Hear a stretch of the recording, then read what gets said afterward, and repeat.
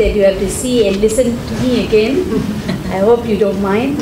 I realize that some of you, the English is not your first language, neither is mine.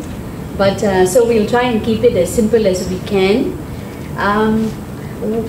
When you look at the investment chapter of the TPP, and you listen to the panel members, it will sound to you like a horror movie, which is really unreal.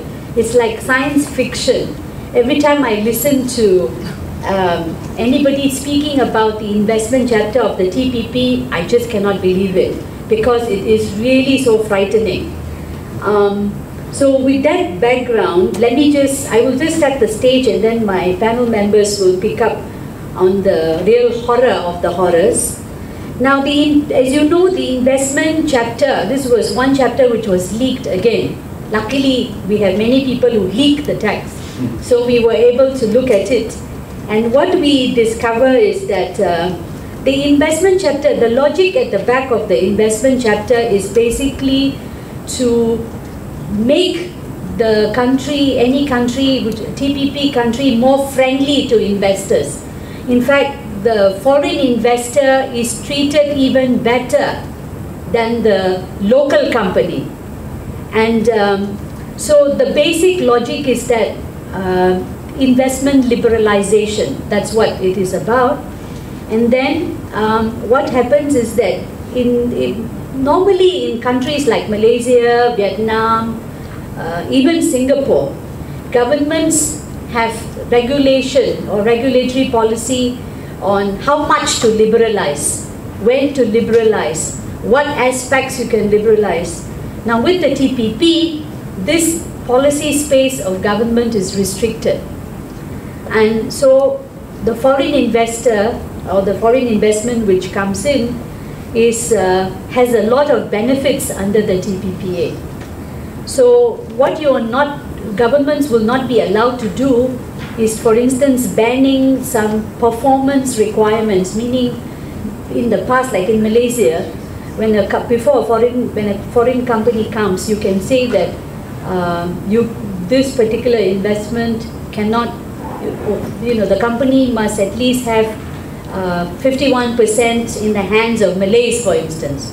Now, those kind of requirements cannot be there. So the government policy space is affected, because that's really important. But what is really very dramatic about the TPPA investment chapter is the definition of what is an investment. What is an investor and what is an investment? It's very, very broad. It is so broad that it can cover anything. For instance, it can be an enterprise, it can be shares, it can be equity, it can be contracts, it can be intellectual property, it can be futures. Futures means, I think, is future contracts, yeah, something you negotiate in the future. Leases, derivatives, options, permits, tangible and intangible. Now, if you're a lawyer, this can be anything, tangible or intangible, yeah, everything, property.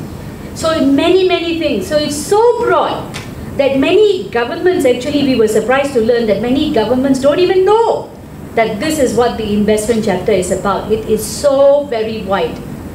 And so if this is the definition of investor and investment, then the obligations in the TPP are very, apply to all these aspects.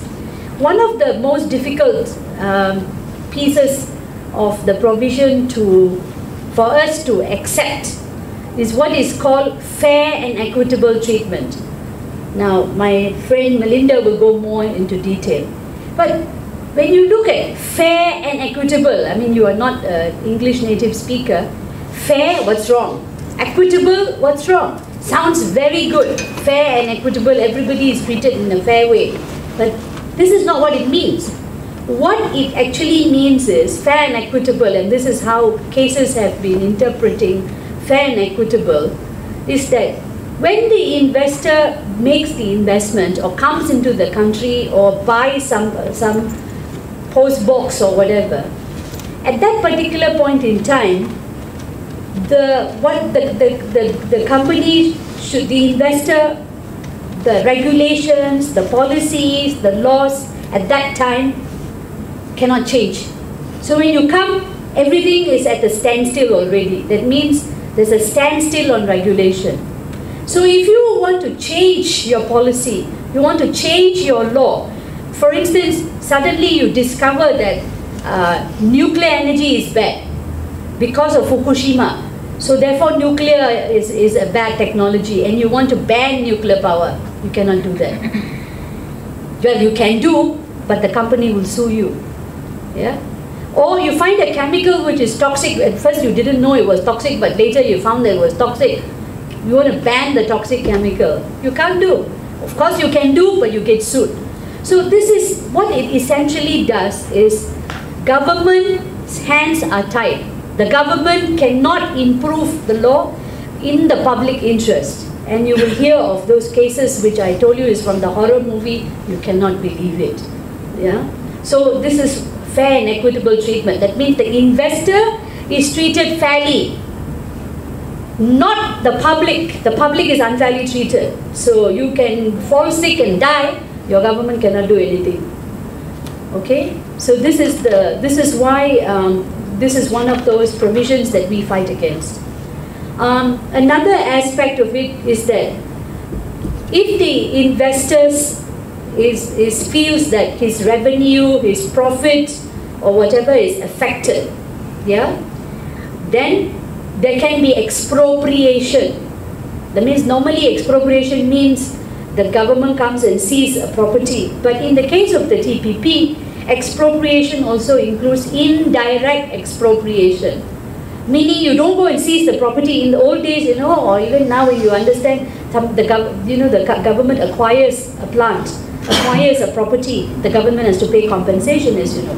But in the case of the TPP, because the definition of investment is so wide, so if you affect the company in any way that would affect its investment, that is indirect. The company will say that you have indirectly affected my revenue, so therefore you have indirectly expropriated my profit. And this entitles the company to sue for unlimited monetary compensation. No limit. The sky is the limit. And you can also charge interest rate which is commercially reasonable. Now, I'm a lawyer, I go to court. Usually you don't have compound interest. The interest rate is fixed. But in the case of TPP cases, when you have the investor-state dispute, you have compound interest. From the time the government introduces the measure until the decision comes, the interest keeps adding. So this is really very, very huge in terms of the consequences for governments. So that's the other issue. Governments can be sued by the investor. In not your domestic court, you can sue them in the what's called dispute settlement arbitration. Now you will hear more about that from Melinda, because this is unbelievable. They are not judges, they are not fair, they are biased, there's conflict of interest, and it's really governments have been sued for billions of dollars for protecting the public. So this is one of the dangers. The other, which is very important, which the investment chapter will restrict, is capital controls. I mean, you remember in Malaysia, when in this region, when we were attacked by currency manipulation, and the government intervened and prevented the capital from flowing out, money from flowing out, government took certain measures. That will not be allowed under the TPP. Now, this is because the investor is given the right to send money out, bring money in as they free flow. And this is what the chapter wants to do. Now, this is terrible. This means that the government, cannot protect the economy because of capital just flowing out like that. And this can lead to quite a chaos, as we saw during the currency crisis in this part of the world. So I will stop there just to give you a flavor of what are all the highlights of how dangerous the investment chapter is. and how the foreign investor is treated better than the local, and this is in all levels of investment, whether it's at the federal level, state level, local government level, at all levels. So this is really very wide in terms of its consequence. So what we say is that this is one of the areas where, in fact, we don't want the TPP for all these reasons and more, because it's really unbelievable the rights that foreign investors have over the people and the economy and the future of the country. Thank you. Thank you very much, Meena.